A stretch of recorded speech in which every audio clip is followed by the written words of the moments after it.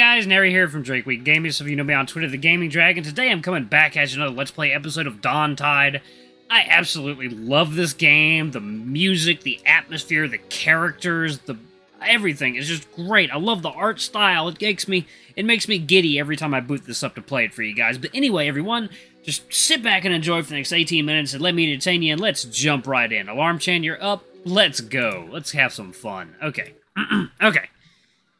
Alright, I turned to follow his gaze. The car is small and boxy, painted a grayish beige. A yellow taxi sign rattles on its hood as it trundles steadily towards us. Move over! Our group parts to either side of the road, flattening ourselves up against the wall on what little space passes for a pavement. And it's then I realize I've been left on my own. Joe, Ranzo, and Sal stand shoulder to shoulder with their backs against the wall, opposite wall. I consider moving over to them, but the little taxi pulls itself up to the bumpy road between us. Light bounces back from the windows as it struggles forwards. It forces me to squint. Between blinks, I see a figure in the back seat. Their head rests on a hand, leant up with an elbow on the door. The black fingers score across a pale arrowhead of a face. Though they're smothered by sunlight, I feel the flash of two yellow eyes wrap around me. My heart holds me in place, and the window and the car move past. The roar continues rising until it disappears over the hill's crest. Once we've checked there's no other cars coming up behind it, we regroup on the road to carry on. Maybe I'm still cloudy from the pub atmosphere, but I feel like my movements are a second or two behind my thoughts. I'm starting to wish we took a cab up now. I'm knackered. Don't you pull ropes and stuff for a living? Yeah, but that's all upper body. It's always been too hilly for me here. Consider toned calves your welcome home gift, then. Keep hauling. At the wheelhouse, soft music drifts through speakers. The gang sits around the table, sipping on what remains of our drinks after the meal. So, you all free now, Sal? Almost. I've got some changes to make for the festival before everything goes to print. I didn't know you were working on that. Yeah, they usually hire grads for it. It's been a bit of a pain, but it's a good portfolio piece. Joe sits absent-mindedly before his plate. It still holds half a fillet of salmon and some new potatoes, which bathed in the remnants of a pale orange puree. You playing it this year, Joe? Oh, no! It's more of a folk festival. Don't think my stuff would fit. Just put your keyboard on banjo mode. Oh, no, wait, that's it. That's you, isn't it, Ranzo? Banjo Man. Mandolin. But yeah, it'd be nice to play again. Maybe they still got some slots. I'm still getting redesign requests for the flyers. I'm not updating the set list. What is it this time? They want the body text in another new font? You're joking. They want it in a slab serif, which messes up all the tracking. That sounds bad, whatever it means. A waiter steps up to the table, a notepad and a few small menus in hand. Are we all good for drinks? Any desserts? There's some silent deliberation around the table before Ranzo speaks. No, I'm good. Thank you. His sentiments are echoed by the group. The waiter nods politely and reaches down for our empty plates. Actually, could we grab the bill? Thanks. Sure. The waiter begins stacking the plates on one arm until he gets to Joe. Are you finished? Yeah, thanks. It was great, but I'm full. No problem. I'll grab the bill for you now. The waiter heads back towards the kitchen. Billy sips at his glass and eyes Joe. That's a lie. You're never full. I'm trying to be polite. Ranzo rubs his eyes and stretches his jaw, stifling a yawn. Tired, Ranz? His thick palms tuck under his muzzle. His fingers massage through the rough bristles of his neck. Yeah, last night was rough. Had to be on hand till 3. Up again at 8. God, that is rough. Billy affects the accent of an old fisherman. Scrubbing the decks, were ya, boyo? Well, hopefully that'll be the last of that sort of thing for a while. Renzo's eyes travel between the rest of us. His hands unfurl and he gives them a little shake as his ears perk up. I got the promotion! The table stutters to a start, voices overlapping in surprise. Chair leg squeaks as arms we shift in our seats. Oh god, what is this horrible, horrifying thing? What? What? What? What? What promotion? Ranzo looks gleeful and confused all at once.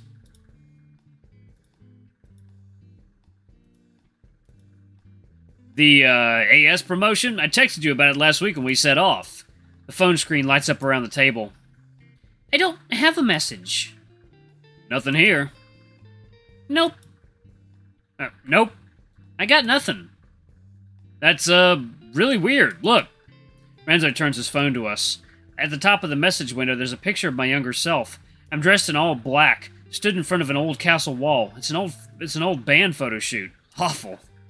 I'm sending this out to everyone, so sorry for the spam, but there's a chance I might get a promotion. There's an able seaman position going and I've been put forward. I'll know when I get back. Looking forward to seeing you guys.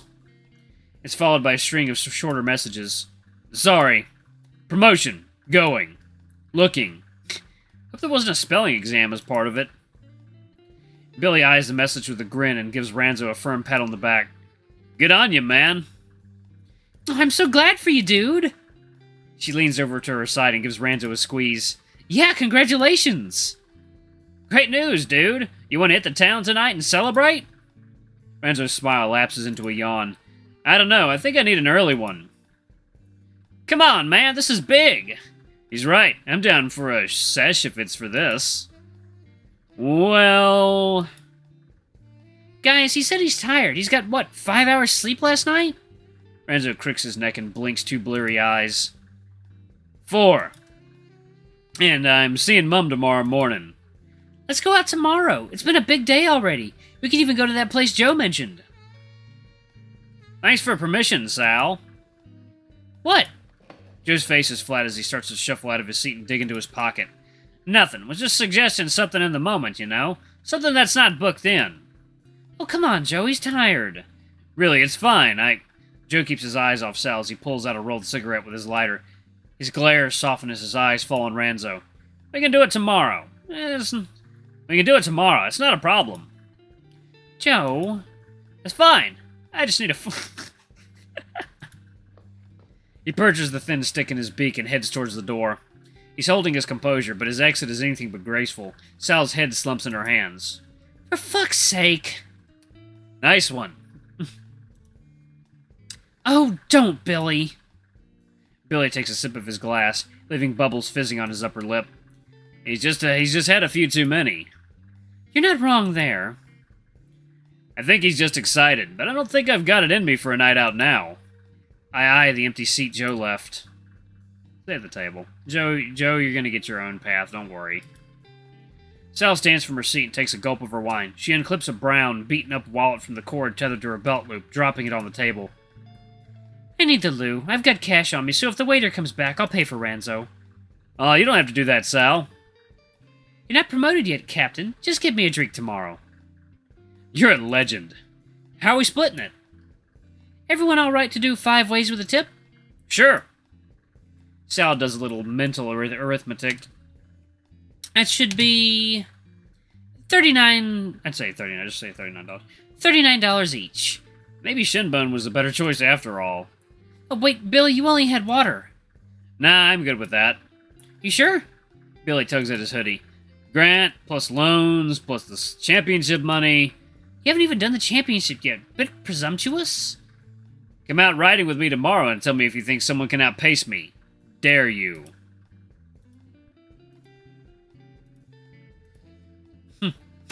No thanks. Sal turns towards the back of the room before she's interrupted. Wait, Sal, before you go. Ranzo gets up too, shifting sideways to get out from behind the table on the same side as Sal. I'm gonna head off soon. Come here. Okay, but I really need to pee. I won't squeeze you too hard, then.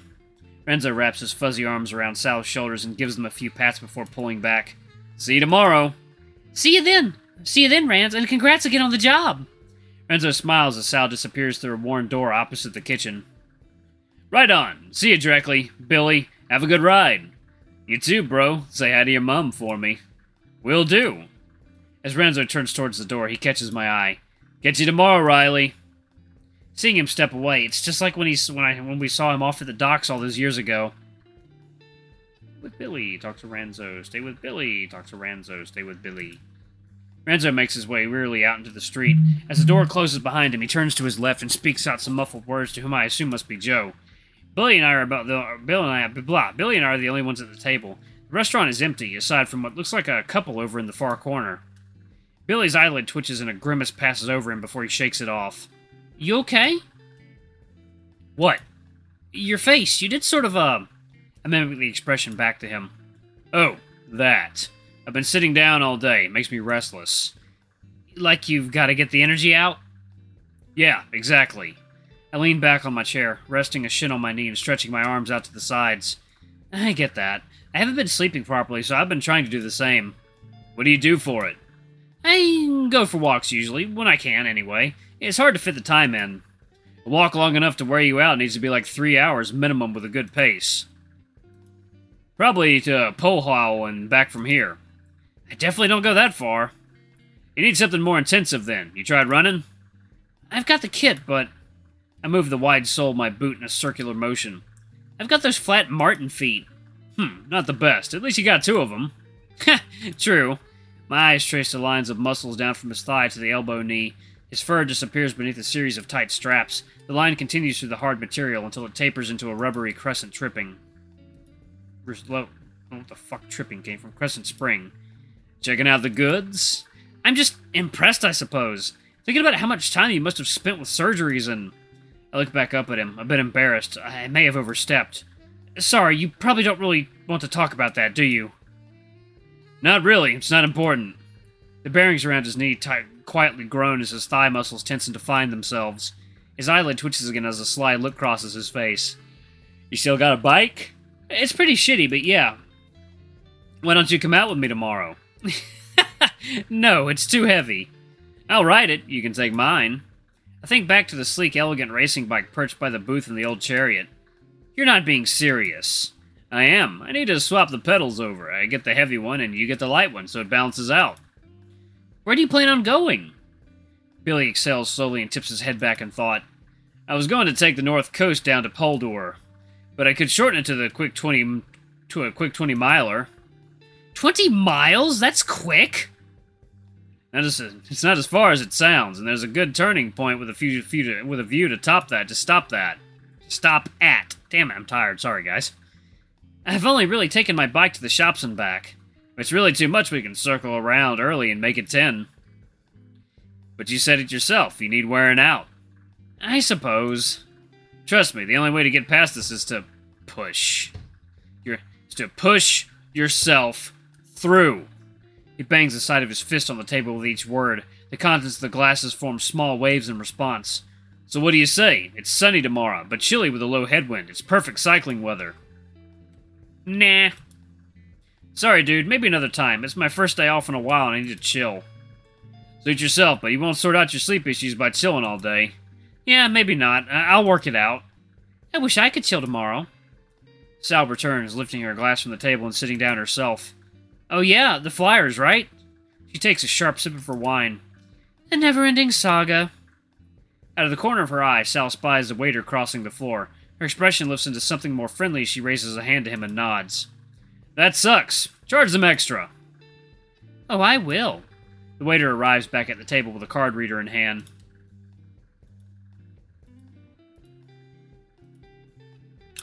Sorry for the wait. How would you like to pay? All on one card? We're splitting it. It should be $39 each. Our friend had to go, so I'll get his. The waiter taps at the device and hands it to Sal. Oh, sorry, here you go. She thumbs through the contents of her wallet until she has a good stack of notes. She hands them to the waiter along with some coins. The waiter flicks through them. That's great, thank you. As the waiter pivots to Billy, Joe returns to the table. He still looks somewhat jaded, but he's calmer. The calm music which filled the room has faded out, leaving it empty, aside from the occasional clatter of cutlery. It's closing time. What's the scores on the doors, then? $39. $39 each. There's an inward hissing sound from Joe's beak as he reaches for his wallet.